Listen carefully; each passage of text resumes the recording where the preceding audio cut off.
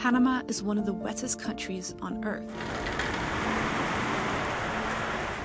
So how can the Panama Canal be running out of water?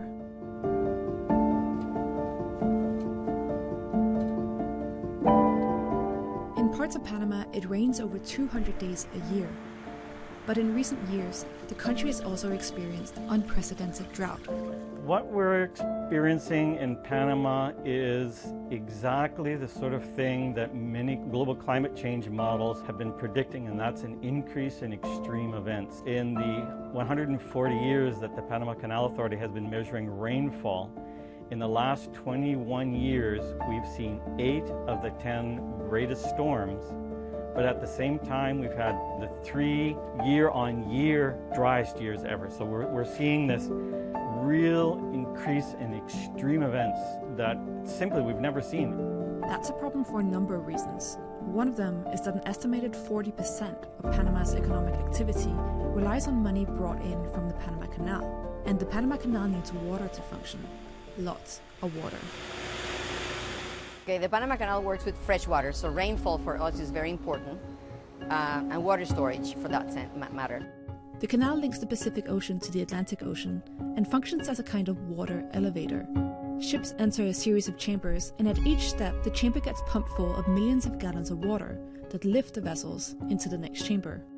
When unprecedented droughts hit, the canal was forced to restrict what's known as the draft, the depth at which ships sit as they cross the waterway. The more cargo a ship carries, the greater draft it needs, meaning some ships weren't able to pass through fully loaded. Water was so abundant that it was not on top of mind until recent years when we saw the changes of the rainfall patterns. We had drier years closer, so that forced us to think differently. You know, when scarcity is the mother of invention. In 2016, ILIA oversaw the canal's biggest expansion yet and built new water-saving basins for storage, but they weren't enough to make up for declining water supplies. This is a daily thing, you know, we monitor the lake levels daily, we monitor the rainfall daily. We put together a plan for the next 2 weeks. How much water do we need to save? But the canal is not the only issue. The main sources of water that supply the canal also supply half of Panama's population with drinking water.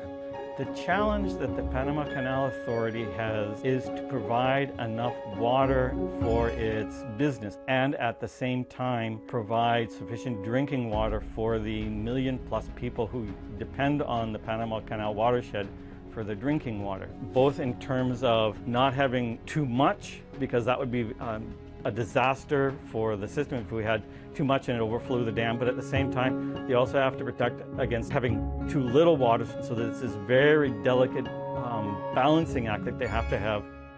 Already, access to drinking water is a challenge across Panama, particularly in mountainous areas where infrastructure is lacking. Desde las 5 de la mañana de este jueves, residentes de diversas comunidades del corregimiento de Chilibre cerraron la vía transísmica en varios puntos para pedir una solución a la falta de agua. No me he bañado, sinceramente no me he bañado.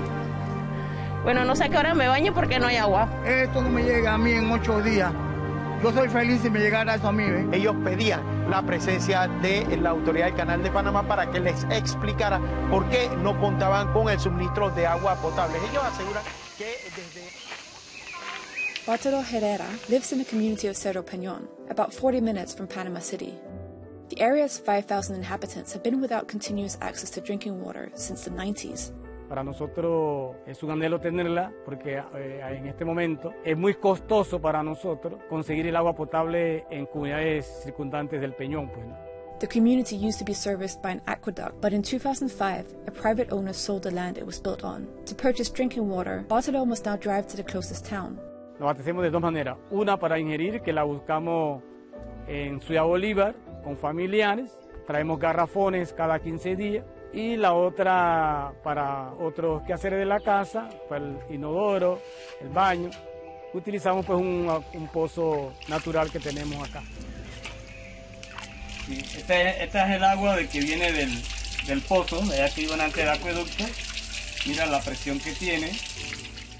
While these particular water shortages are tied to a lack of infrastructure and not directly caused by the canal's activities, the paradox of Bartolo's situation is that Cerro Peñón has lots of water that feeds the Panama Canal. The rainwater, which drains off its hillsides, feeds the Gatun Reservoir, which provides water to the canal. And Bartolo and his community make sure the area is forested, so the watershed remains stable. Sí va a ser delicado, claro que sí. Muy bien, porque la distribución del agua no es equitativa, no es justa. Es la empresa más rentable del país, sin embargo, el entorno del canal está una gran cantidad de comunidades en pobreza y pobreza extrema, ¿no? So how does Panama solve its water problem, both for the canal and its people? The canal authorities are pursuing a two-pronged approach. The first is to develop better storage options. Precisely to be able to store some of that water that eventually goes into the ocean. If we have no storage capacity, we need to spill. The second is to find new sources of water. Marota and her team are seeking bidders for a $2 billion project looking to do exactly that. The project is likely to combine approaches like reusing wastewater and perhaps desalination. We make sure we balance that all the needs are met while we finish our new water projects that will be able to kind of give us that assurance that we will have enough water for the future years. The future will be more relaxed, more like before, but it's a delicate process in a sense that we need to be very aware of it and we monitor all the time. Simplemente buscamos que se nos escuche y se haga justicia, ¿no? Porque estamos completamente conscientes de que no podemos perder el canal. Es un compromiso como panameño, es un compromiso a nivel universal de cuidar esta tierra única, esta tierra madre, donde nos da el sustento a todos.